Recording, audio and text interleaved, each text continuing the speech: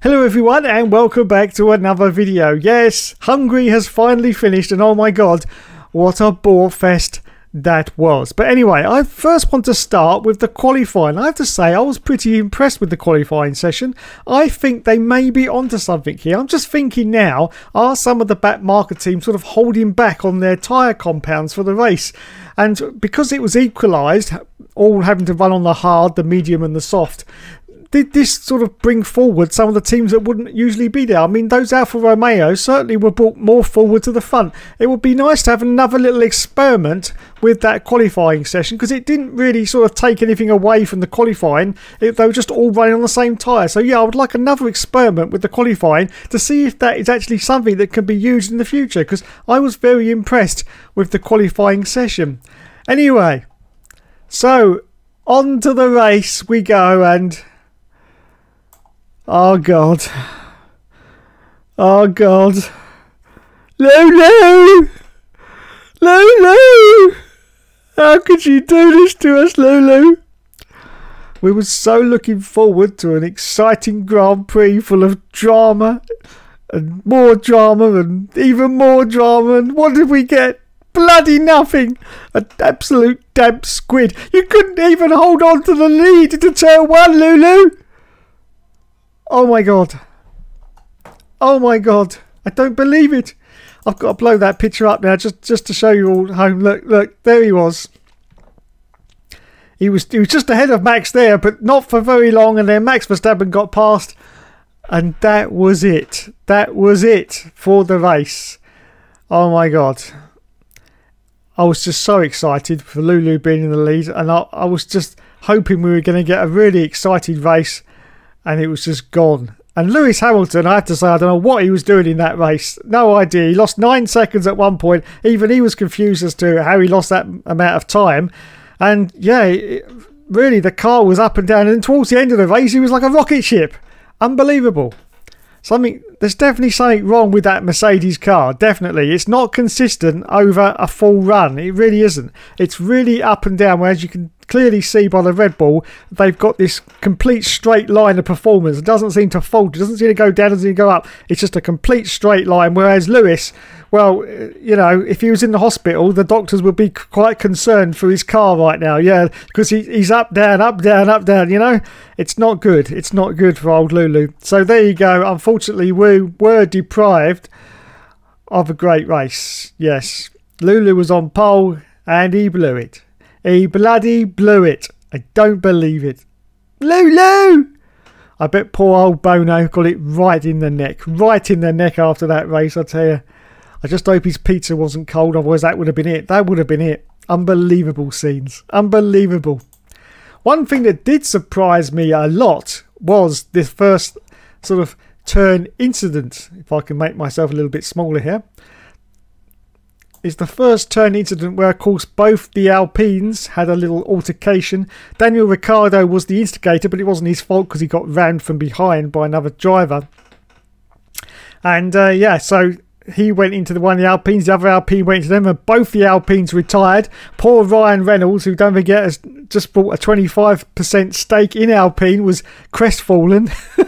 Really, really upset. It was like, yeah, that's heartbreaking, he said. Absolutely heartbreaking. And it was very heartbreaking to see both the Alpines out pretty much from the start. Well, one was, and the other one sort of limped round for another lap, and then Ocon was out as well. So yeah, not good, not good. Can't really blame Daniel for that. It was really a racing incident. The one thing I would like to say is a special message to Helmut Marko, and that is, well done, Helmut. Well done indeed. You have swapped a 15th place finisher in Nick de Vries for a 13th place finisher in Daniel Ricciardo. So I'd just like to say, well done. Great work indeed. Great work indeed. Yes, fantastic. Can't wait. Now, of course, I predicted that Daniel Ricciardo would finish in 17th place. I was getting really excited because he was round that 17th to 18th position for quite a few laps during that race. I was going, yes, come on, but no, he did manage to crawl his way up into 13th position. Of course, Logan Sargent had a few problems at a spin in the Williams, which dropped him right to the back, and so Daniel did finish in 13th place. But you know, the big white elephant, as I'm going to call him now, because that's what he is with those AlphaTauri colours on. He certainly didn't blow the doors off anyone. Now, obviously, it was his first race back. Hungary is a very tight and twitty circuit, so, you know, you have to get acclimatised to everything that was going on. But, you know, he still wasn't blowing the doors off of everyone else. He did beat Yuki, though. He did beat Yuki Tsunoda, so we have to give him props for that.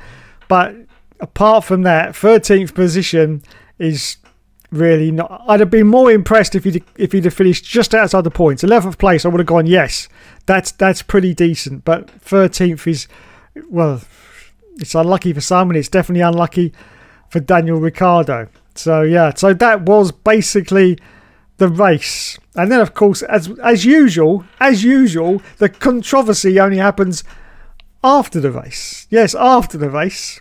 And we had some comments from Danicapatrick. Yes, Danicapatrick. Let's have a look at these comments from Danicapatrick. Now, this comes from our friends at WTF1. Oh, yes. So let's have a look at what Danicapatrick said. And apparently this was also said during the F1 Juniors broadcast commentary as well. So not good. But anyway, Danicapatrick, she knows a thing or two about success in motorsport, and as a former IndyCar and NASCAR driver, she helped break barriers in the sport and inspire young women to do the same. However, during the Hungarian GP, her comments shocked many in the motorsport community, especially as her words were said to a young girl during the kid-led F1 Juniors broadcast. When asked by said girl if she would like to see women compete in Formula 1, she said, "As I've always said in my whole career, it takes 100 guys to come through to find a good one, and then it takes 100 girls. That takes a long time to find a good one, right? It's just the odds are not in favour of there always being one or being many of them." And then it started to unravel. And at the end of the day, I think that the nature of the sport is masculine. It's aggressive. Well, yeah, I would agree with that. You have to know how to handle the car. Not only just the car, because that's skill, but the mindset that it takes to be really good is something that's not as normal in a feminine mind, a female mind. So basically what she's saying is to be as good as a man, you have to be as aggressive as a man. Now, I would take issue with that, because as a female, she's got all the skills that are required to be aggressive. Yeah, if you don't take my word for that, just upset any female that that you want, wife, girlfriend, and you'll see how much skill she has in the aggression department. Yes, so I do not agree with that whatsoever. You have to be like, for me, I know if somebody tries to bow up to make it difficult on me, I would go into like an aggressive kill mode, right? Sounds like any woman, to be honest. I don't know what all the fuss is about. You just want to go after them, and that's just not a natural feminine fault. No. Totally disagree with you. Totally disagree. What you got to remember is, yeah, there are female murderers in prison. So that is complete and utter bollocks. Okay? Saying that, it's not feminine to be aggressive. No. That is completely untrue. If that was the mindset, then there would be no females in prison at all, would there? Because a lot of them are for very aggressive crimes. So no, I do not agree with that whatsoever. I say that because I've asked my friends about it, and they're like, yeah, that's not how I think. So there you go. That was the controversy, apparently controversial. And a lot of people in the comments have agreed with Danicapatrick. Now, I'm not a great lover of Danicapatrick, to be honest, but I think she's sort of right and sort of wrong. Yeah, you have to have an aggressive edge, but it's perfectly feasible for a female to have just as much aggression as a man. In fact, in some situations, more so. Have you ever seen two females fight? I'll tell you don't want to get inside. You don't want to get in with that, because that is, they literally pull each other's hairs out from the roots. Yes, from the roots. You do not want to get involved in that. So I totally disagree with the fact that she's saying that the mindset of a woman is not aggressive. No, normally it isn't. The female is supposed to be the more passive, the more calmer person compared to male, and in a lot of cases that is true. But you have to remember that if you rile anyone up, they can be just as aggressive, and a female can be just as aggressive as in fact more so in certain situations. So no, that's just total bollocks in my opinion. The usual lefty situation where someone says something and they all go, oh no, no, no. It's just ridiculous. It really is. So there you go. That is the comments made by Danica someone's actually had a go at Charlie Williams, who wrote the article there, saying, Charlie, you're a fool to play the card that she's disingenuous with her observations. She knows more about this sport than you ever will, so if she says you have to play to stereotypes, don't try to pick holes with your modern opinions to discredit her experience.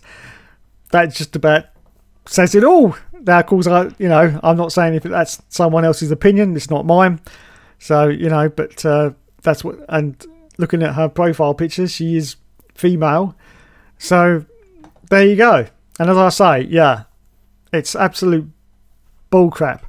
A female is very, very capable of being just as aggressive as a male. The problem with F1 is that it is a male-dominated sport, and females, to get there, you've got to be top of your game. That's the only reason why there isn't a female in Formula 1. It's got nothing to do with gender. Absolutely nothing to do with gender whatsoever. It's purely on the fact that you're not good enough. That's all it is. You're not good enough. Now, I'm always a component for, equality. And I've always said that there's nothing that a man can do apart from some very, very few and limited, very heavy manual jobs. But apart from that, there's nothing that a female cannot do that a man does. Nothing at all. But it's not about what you can do. It's about ability and whether you can do it. And females just don't seem to be up to the top line of Formula 1. I don't know why. I really don't know why, because there really isn't anything holding them back except their own prejudices. Because whenever they can't make it into Formula 1, they just had to complain about it. Yeah? Just complain about it. I'd like to say there's someone I'm very, very impressed with in motorsport right now, and that's, well, I like to call her Sophie Flourish, but it's the German driver, Sophia Flörsch. If I've got her name right, she's German, so I may not have done. But Sophia Flörsch, she seems to just be getting on with it.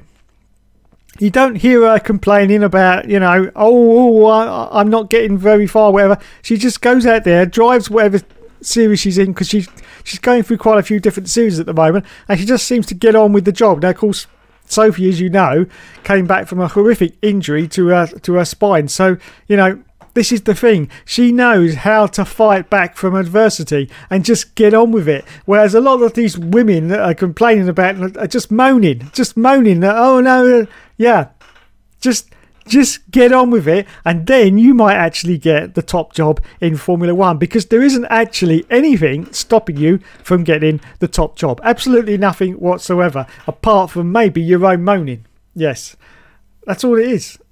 So there you go. So that was the Grand Prix of Hungary. Nothing happening during the race, but a few controversial comments from Danica, which, as I say, is just left-wing bullshit.